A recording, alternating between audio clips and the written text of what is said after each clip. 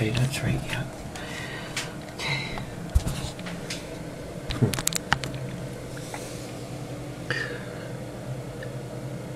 Here's an email message from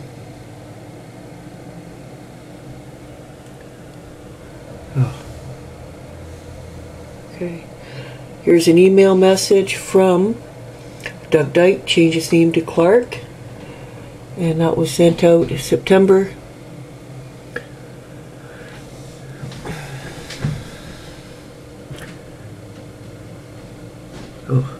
That was sent out September 21st, 2006.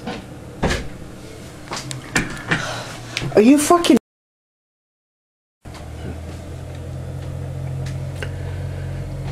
There's an email message from Doug Dyke, and it was sent out September 21st, 2006.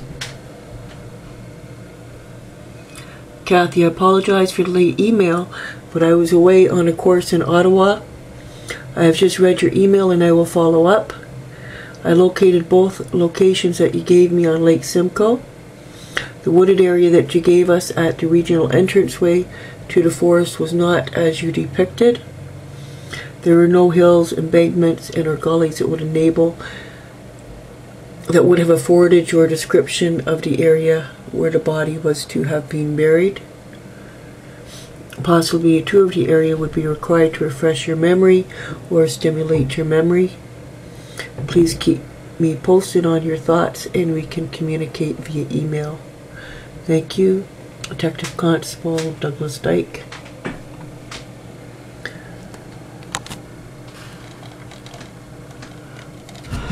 And I ask him at this time,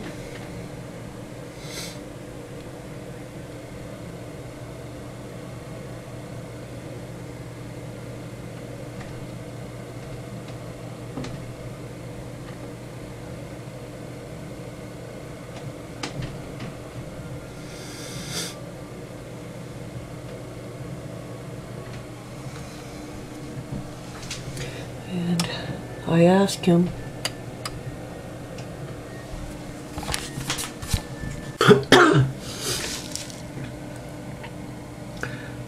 there's another email message from Doug Dyke, changed his name to Doug Clark. This was sent March 29th, 2006, just after I met him. I think with an email address like Copbusters, he would have known that I would have been taping his conversations. Too bad for him. Anyway.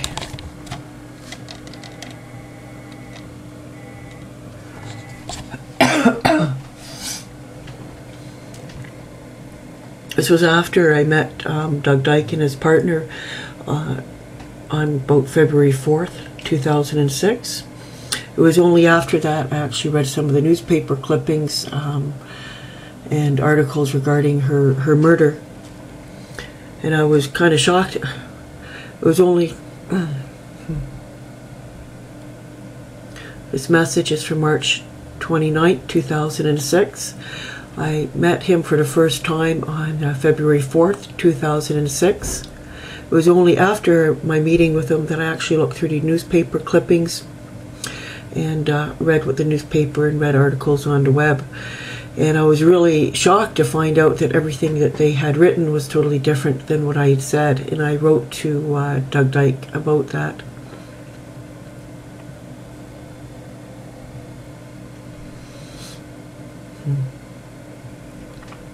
This whole thing has perplexed me. A few days ago I did check the old Toronto Star archives through their web access, and I did find a story of Yvonne Leroux written on December 1st, 1972. I have no problem remembering picking up a girl in Mississauga in 1972, and no problem with the accuracy of my dad getting into a fight with a girl in the car. In the tapes of Detective Shearer, I believe they state that the girl we picked up during the day had on something white. I did read in the article that Yvonne was wearing a white blouse. I also read in the article that her mum met her after school and drove her home. This is not consistent with me thinking that we had met her that day. I checked the time of sundown for that day, and it was approximately 4:30. Did we meet her and then plan on meeting her again later? I don't know. Did he find out where she would be later? I don't know. I believe it'll be confirmed that earlier that day she was out in a park. That's where we first met her that day. There was some kind of music and things happening in the park. I don't know. I wasn't allowed to go in. I was told to wait near the car. And he brought her to the car where I met her.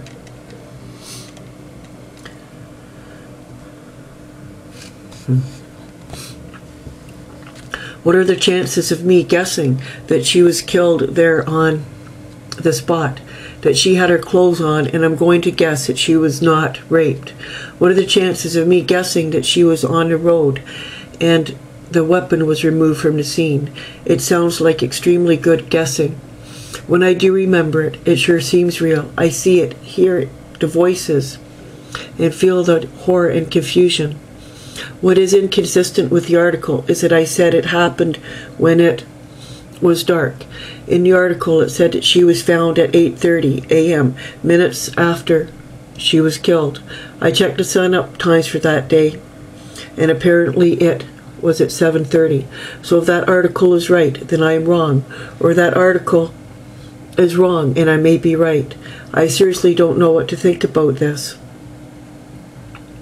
I also do not remember any snow, but then it was not something I would have been looking at.